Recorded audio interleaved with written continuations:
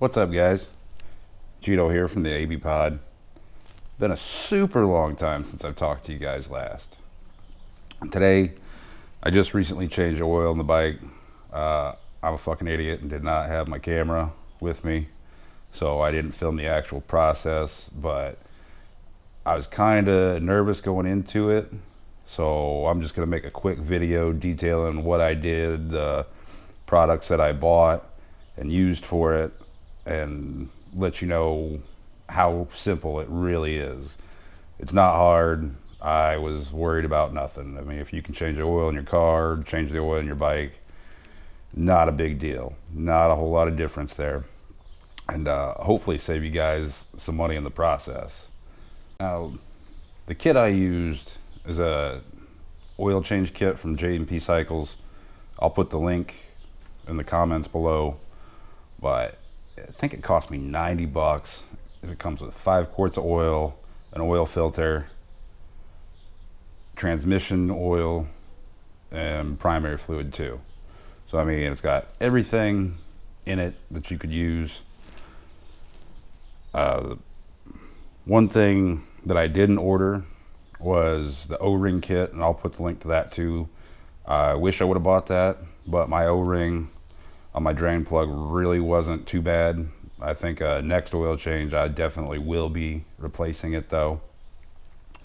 So I mean, that's something you can get just to make sure, you know, peace of mind or whatever. And it's not a bad thing to have. So I'll post that down link too. And the oil filter that they sent me was chrome. With my bike being dark, I didn't really want the chrome, even though you can't really see it.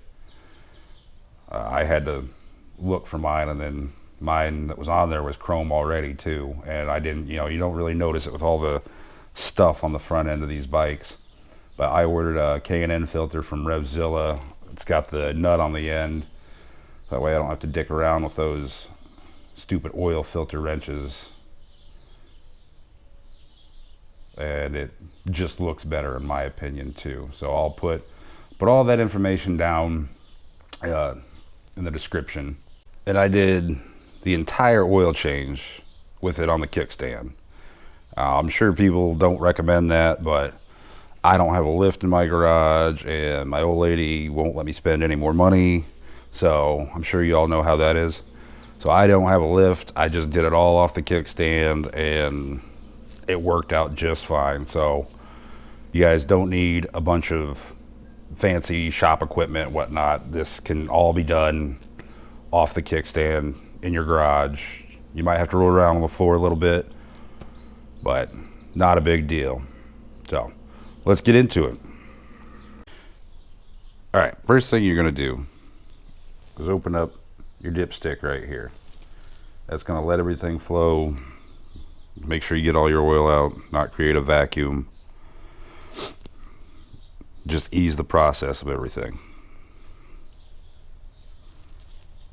Next thing you're gonna do is crawl underneath the bike, and you're gonna look for that right there.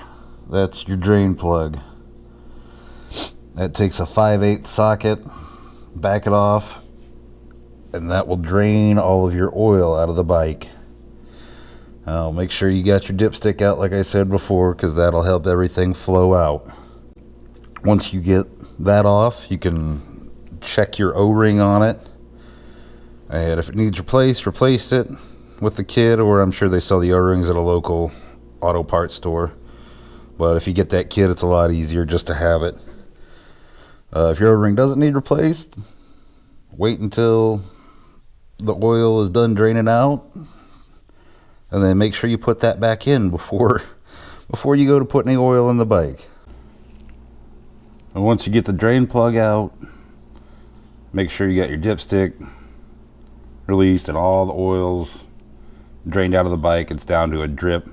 Then you come in here and loosen up your filter. And like I said, there was a chrome one on it. This is right at the front of the motor, and you're gonna make a mess. I've read where people have put tinfoil underneath, I've read where they've used shop rags or whatever and stuffed them in there to try and limit the oil spill. I tried all that and I still puked oil all over the floor. It's gonna happen. And then with all the stuff on the front of the Ultras, you know, you can't really get in there, so you're gonna have a little bit of cleanup to do. Again, it's really not that big of a deal, just part of the process. All right, you've got the oil out, you get your filter off. Once you get your filter off, you get your new filter out. You want to fill it up about halfway with oil. Now the kit that I had, it came with a gallon and then it had a quart with it. So what I did is I just took the quart, opened it up, poured some in the filter, screwed the filter back on, done there. And then I came around where the dipstick's at and I just used that quart. These bikes, my 2018, the 107, takes 4.5 quarts. So use that whole gallon and then the half quart. I just poured in what was left of the quart to make it so there was still a half quart left after I used the filter, and then dumped in the whole gallon of oil that I got, sealed it back up, started it up, and let it warm up and check the levels. And it's really as simple as that. Make sure your levels are good and then you're good to go. Thanks for watching. Like I said, this is a super simple job.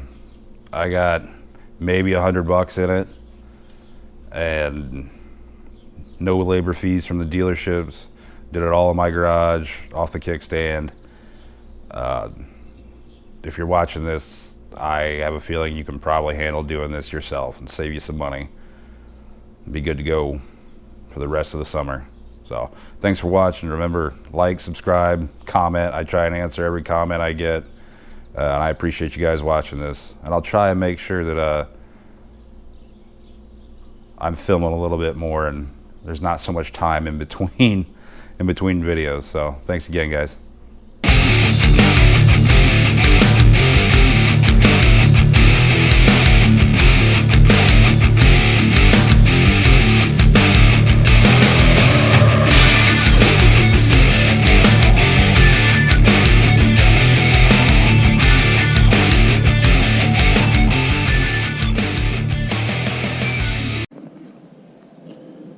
Gotta get the sticker on the beer fridge.